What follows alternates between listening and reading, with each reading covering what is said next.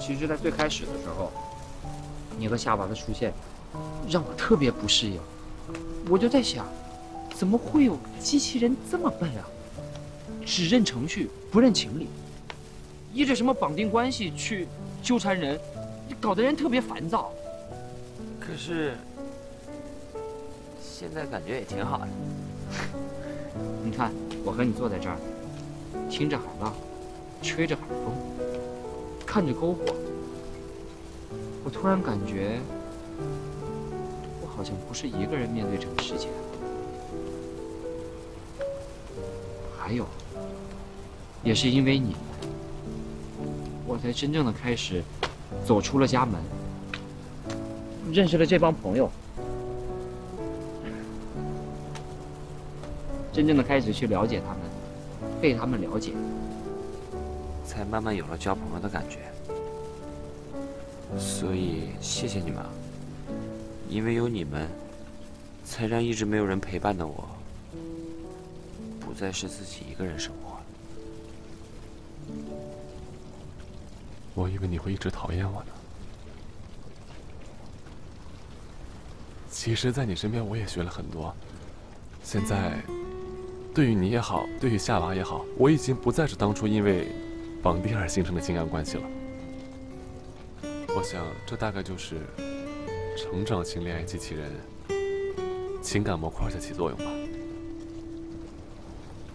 不知道夏娃有没有同样的感受？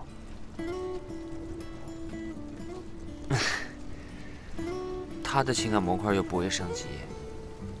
那我们现在的关系，是你们人类口中所说的友达吗？是，我们俩是友达以上。我和夏娃，就是恋人未满啊。我们仨真是三个奇葩。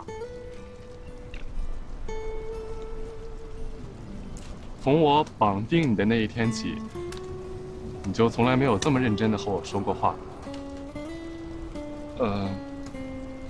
我的情绪并没有告诉我现在我应该怎么做。但是不论我们三个是什么样的关系，只要你开心就好了。如果你在意别人的那些议论的话，我会去帮你澄清的。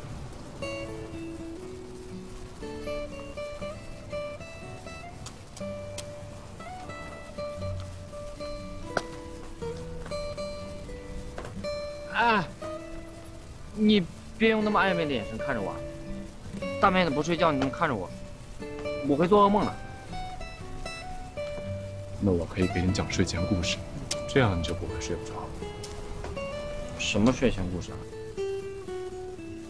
别忘了，我可是来自30年之后，我知道很多你们这个时代未完结的故事结局。真的吗？那你知道海贼王的结局是什么吗？海贼王啊，路飞最终成为了海贼王的男人。哇，你还真的知道啊？那柯南呢？柯南长大了吗？长大了，和小兰结婚了。Yes， 这些万年神坑真的还有填平的时候。哎，那《冰与火之歌》呢？《冰与火之歌》完结了吗？《冰与火之歌》，这个还真没有。